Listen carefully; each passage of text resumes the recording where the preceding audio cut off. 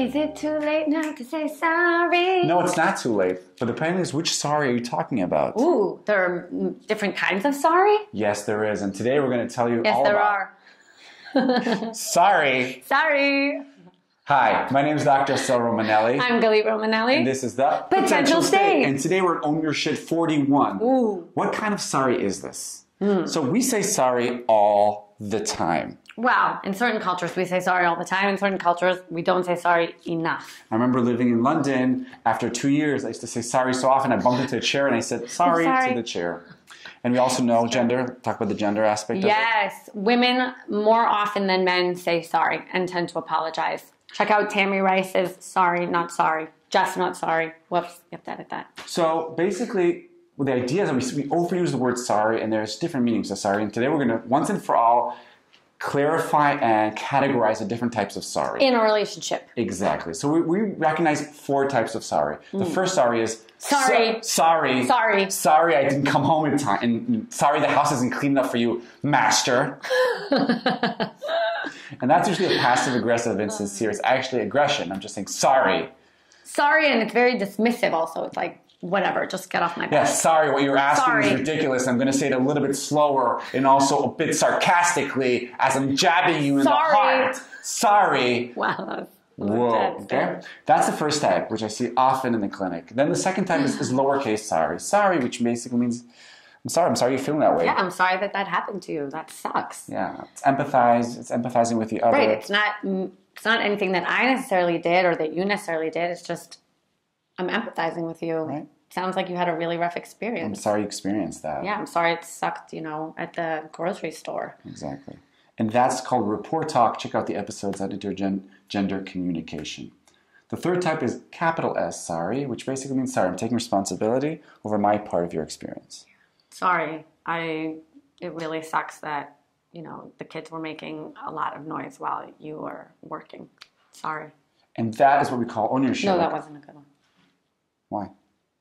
Because that was a low sorry would be like...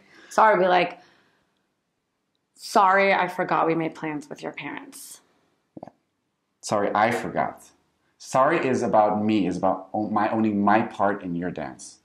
And that's slowly taking ownership about that. And also that prevents gaslighting. That also shows the partner that I'm here, I'm with you, I'm on the court. Yeah. I'm owning my shit. I take responsibility. Exactly. And the last kind is sorry. Which kind of like it's a playful repair attempt. It's my way of saying... I feel like it's for the little things, right? Instead of the like passive aggressive, where it's just like, yeah, I did that. I'm sorry, but we can move on. Right. Like, sorry. Sorry. And I know I did something that I shouldn't have done. Sorry, it wasn't intentional. And we add that play into it. It's what we call a repair attempt, what Gottman's called a repair attempt, which kind of is an invitation to move on. Yes. So I want us to say a little bit what happens if there's too much of each kind. So too much of sorry basically becomes aggression. Yeah. Aggression that's going against each other's bids. Check out the episode on emotional bids. Too much of lowercase sorry. If I keep just empathizing with you, but I'm not owning anything, that just becomes insincere. I'm like, sorry experiencing that. Yeah. It's almost like I'm not part of this relationship. Interesting. I'm on the balcony. Hey, sorry experiencing that. Sorry that sucks for you. Right. Sorry. But where are you? Like, why aren't you taking responsibility?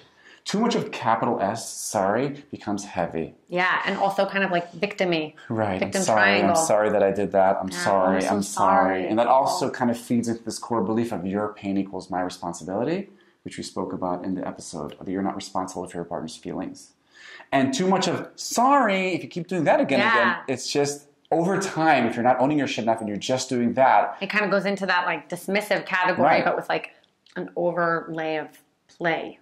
But it's fake play. It's like mocking. It's like, I'm not taking you seriously. Sorry. Exactly. You're not owning your shit. Belittling. So how can you solve this? How can you work, now that you know the 4 types of sorry, how can you better use sorry in your relationship? So the first thing is share this episode with your partner. Have a common language about 4 types of sorry. Then check out where you land. Like, are you doing more like the sorry dismissive? Are you owning your shit more often? Are you doing like playful sorries? Like, where are you in the categories? Or do you feel like you have a good balance? And also check with your partner. This would be a great exercise to do. And how, like, which sorries do you see most often from your partner? Once you have that mapped out. Yeah, maybe even log it. It could be like a fun exercise for the week to like Yes. log it. Like, Log it. ooh, I said sorry 4 times this week, and you said Yes. sorry 2 times this week. Could be like a fun little sorry exercise. And then what we recommend is start with capital S sorry, the own your shit sorry. Start with that. Do a baseline of owning your shit as often as you can with capital S sorry. Once you got that, we recommend going to the lowercase sorry, then saying empathize sorry. Mm-hmm. And then once you have that and you're going toward each other's bids and you feel like you've got it, move over to the sorry, because that one really requires play and trust and like a positive attitude between the couples. Yeah. And I also think, again, it really depends on the situation. Like the sorry are for like the more little things, but like the heavy things, the big ones, take the time to like reflect and see where you are before you come with a capital S sorry. But definitely come with that sorry. Exactly. And when your partner says a capital S sorry or sorry, go toward their bids. Don't say, aha, and then grill them on it. Say, great, thanks, let's move on. I knew it. Exactly. Once you go there, then it's going to make your partner want to say capital S sorry less. So, is it too late to say sorry? Never. Also, don't forget, the first to forgive is the happiest. This was Galit Romanelli. Dr. Assael Romanelli. We are the Potential State. We'll see you next time.